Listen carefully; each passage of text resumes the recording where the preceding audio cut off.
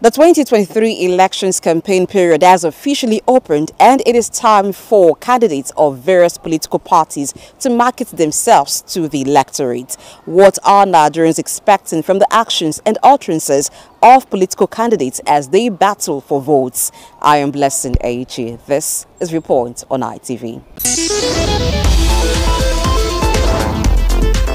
Expectations are very high, considering the fact that Nigeria is currently experiencing a political or electoral revolution in the country. You can see the willingness and the determination of the part of the citizens to fully participate in this election. And I believe the citizens, we are all determined as a people to change the narrative this time, because over time, the ruling class have taken us for granted as a people, and we need to just change the political arrangement, because over time the politicians of the ruling class have engaged the people, engaged in argumentum misericandum, appealing to pity. Imagine a politician coming to tell us it is time to rule.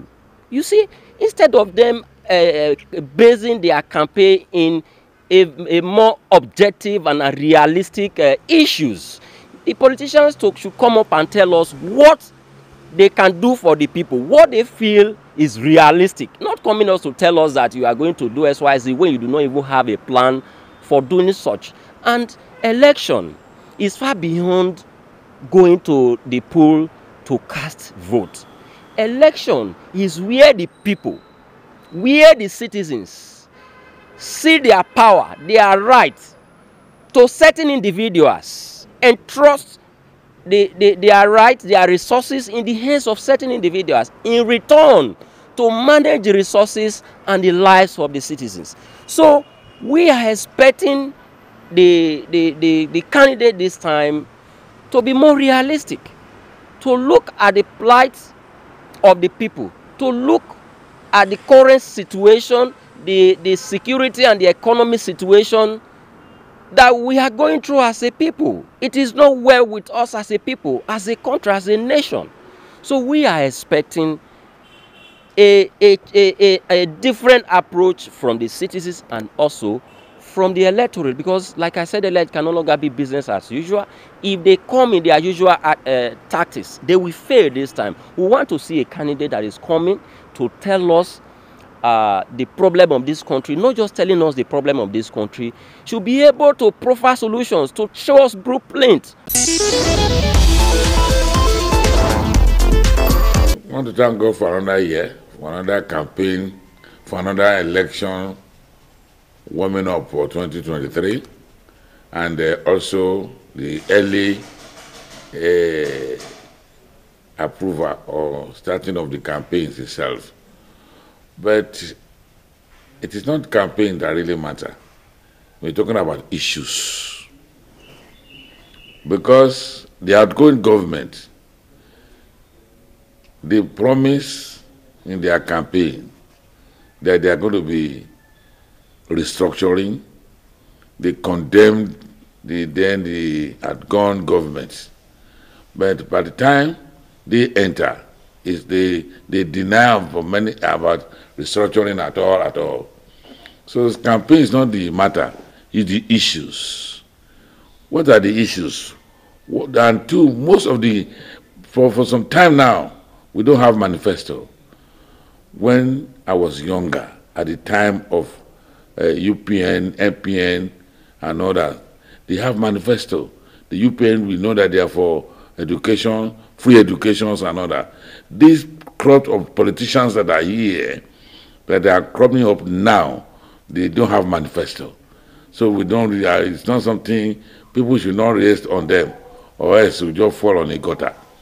Because they don't have manifesto, and they should, individuals that want to vote, should vote on those issues, those political parties that have issues affecting, or that will discuss the matter affecting the masses, the downtrodden people that have not eaten.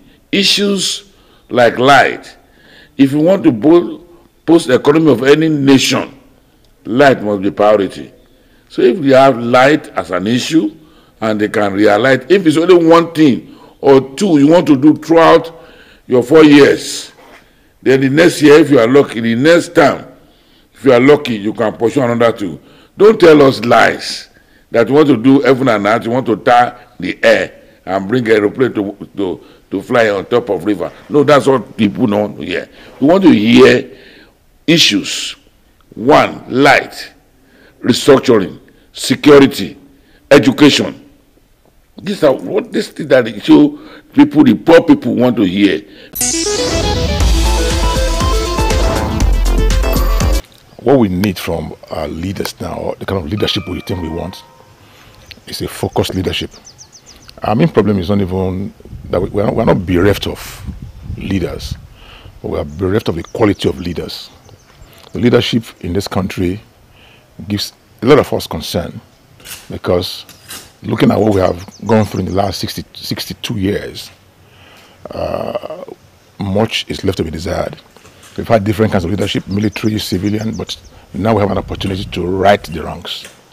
I've always told people we have been looking like a dirty country. And when something is dirty, look for water to wash and make clean. But if the water is dirty, then of course you need to rethink the water. So we must to rethink Nigeria. We must to recalibrate Nigeria. 60 years ago, we were giants of Africa, 60, 50, even up to 40 years ago. But now we are the poverty capital of the world. So we need a leadership that will be able to come and look at our economy, which is the major bane of our existence. Today, the dollar is about 700 and whatever. In 1960, we were not even talking about dollars. Now we depend on other countries for subsistence, which is not even right. Nigeria is such a country that if we have the kind of leadership that we should get, in another 15 years, I won't say 10 years because 20 things have gone wrong. Somebody must come and start to rebuild Nigeria. It's going to be a rebuild process, which I think God has given us an opportunity to think and choose rightly. Because what you get is what you choose. And we want to choose now the kind of leadership that will take us out of the doldrums, that will take us to our dreamland. It's not so much what the candidates have to say, but what the electorate would insist upon. Historically, we have allowed the politicians, after sweet talk, to say they will do these things for us and on our behalf. Year in, year out. Situation is not even remaining the same now. It's getting worse. So for me, the time has come for our people to stand firm. We want poverty to be abolished from our land. We want illiteracy to be wiped out. We want nakedness to be a thing of the past. We want unemployment to be banned. What is it that those in office must do to arrive at this? And of course, as is very popular these days, how do they plan to achieve it if they say they subscribe to this? But beyond all of that, for our people, there is a role for us as the victims of misrule in our country to be alert. They say eternal vigilance is the price of liberty. The way our governments have been run, we have left the masses of our people at the level of being onlookers. Lukman, sit down, look. And so people use the process of governance to create business opportunities for themselves. So when contracts are awarded, they are not intended to be performed. Those contracts are highly inflated. People are paid mobilization fees and they take the entire amount. They never even go to the contract site. But there are those who are supposed to be the beneficiaries of such contracts. They feel helpless. So one of the things our people must insist upon in this time is the right to participate in the formulation of policies and the implementation of policies. Myself and many other Nigerians, we want to see sincere commitment towards the daily plight Nigerians are going through, most especially the downtrons of the society. We want to see that campaign and the electoral promises revolve around issues that are philosophical in nature, issues that actually address the insecurity, the economic challenges of Nigeria, as well as the dwindling infrastructural decay that an average Nigerian experiences. We want to also see how far they can discuss issues bordering on restructuring. Are we still going to maintain a system that appears to have an outlook of a unitary system of government, or are we going to maintain a system that is true federal in nature? That is to say, the regional and component units, the state and local governments, are given more financial autonomy to operate within the terrain that are suitable for peoples within the confines, rather than having everything, go through Abuja. Because to me, that system is not working, and I'm sure many Nigerians can attest to it.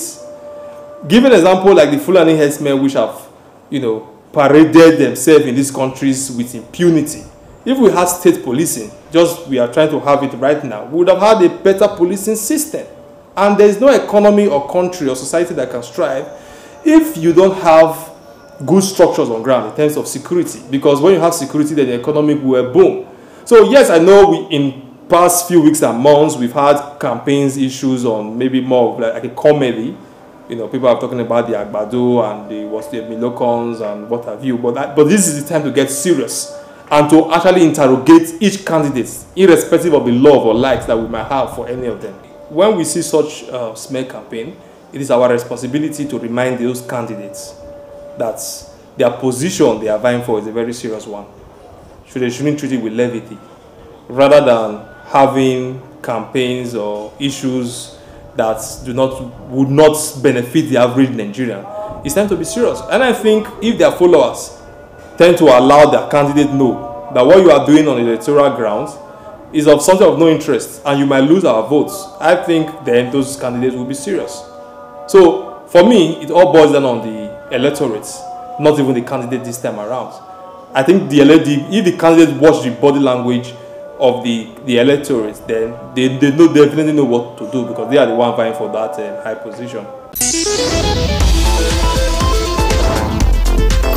As it concerns 2023 elections campaign, in setting the agenda for political candidates, Nigerians who spoke to Viewpoint Courier asking for issues-based campaign devoid of calumny, and where smear campaign does happen, it should be discouraged by the electorate, as they say 2023 election must be treated as very serious business. I am Blessing Daichi.